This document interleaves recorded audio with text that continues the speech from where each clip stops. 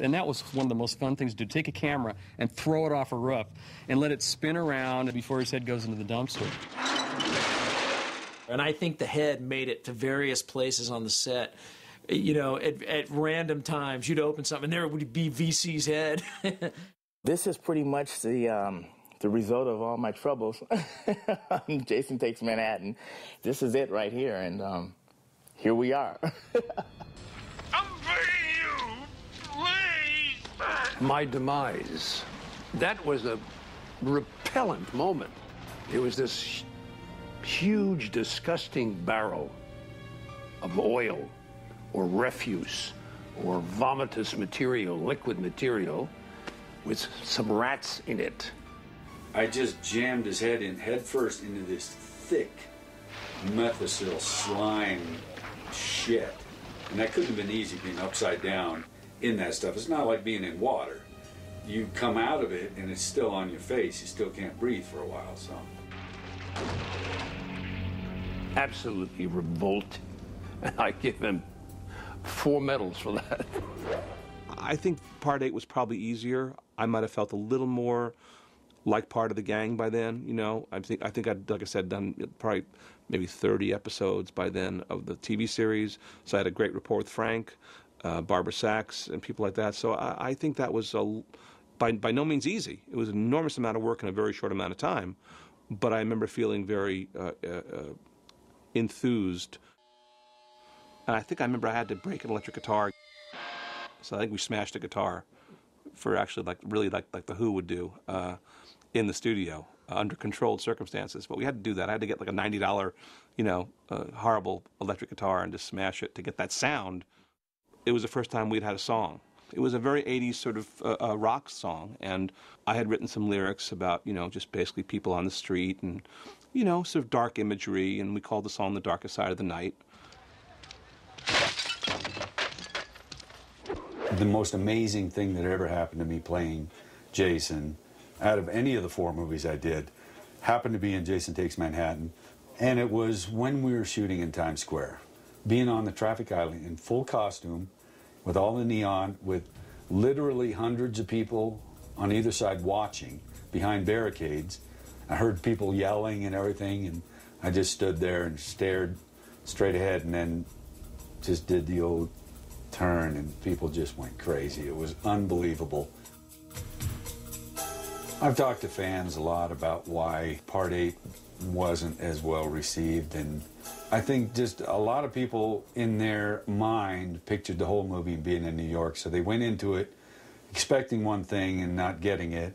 It's sort of misleading, because it says, Jason Takes Manhattan, but about 15 minutes of it takes place in Manhattan, and the rest is on some half-assed boat, outside of Vancouver in really bad weather, and it looks about as luxurious as like Popeye's, a little skiff or something, so.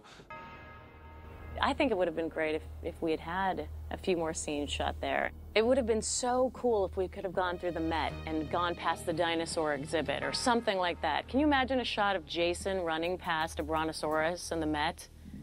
It's genius. I don't know why they didn't do it. The other thing that we did that is it's controversial with fans and non-fans is the ending of the movie. And I hear about this all the time.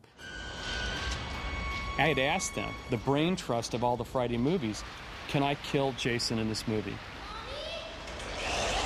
Can I make this be the very last Friday the 13th movie? And they said, sure, do whatever you want, because they're going to bring it back if they want to anyway.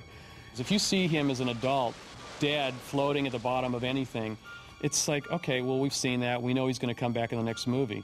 So what can we do that's different? And the idea said, well, what if when he really, really dies, he reverts back to that young boy he was when he originally drowned back in Sean Cunningham's movie in the first one. So there was a scene that ended up being deleted that involved me popping out of a skull of Jason. They dumped thousands of gallons of water out from the head down through the mouth, and I had to pop up a little hole where the throat would be and somehow crawl out of the water, out of the teeth, out of the mouth. It was troubling to cut something like this because I'm watching my son look like he's drowning through the whole thing. And ultimately, it just never worked. So that's why at the end of the movie, he gets hit with toxic waste. He goes down, he's bubbling. You're waiting to see, who knows what, when the toxic waste is going. Is it going to be a skeleton? Is it going to be big Jason with just all rotted away? What's it going to be? And again, let's do a twist here. Let's do a surprise. And so it's kind of like somebody who's in purgatory. When they finally die, they finally get to go off to the hereafter. And that's what we wanted to do with him. I do want to clear up one thing that's always been said about me hating the end of Part 8. I never hated the end of it. I just thought maybe we could have done something better. But as far as hating it, I never hated it. There are only a few, there are only a handful of those franchises that are in modern day terms. And Jason is, arguably right up there. People are really attached to these movies. I mean, it's amazing, and it's so cool to be part of that. It's cool to be part of something that has such a dedicated following. The attention to detail that the fans have, it's really to be admired, man. They just dig it. The nuances of every single thing, they are like totally up on it. I mean, no, I don't think there's anyone who doesn't go camping or go stay in a cabin by a lake where the thought doesn't cross their mind at least once. Man, what if there's some crazy psycho killer out here?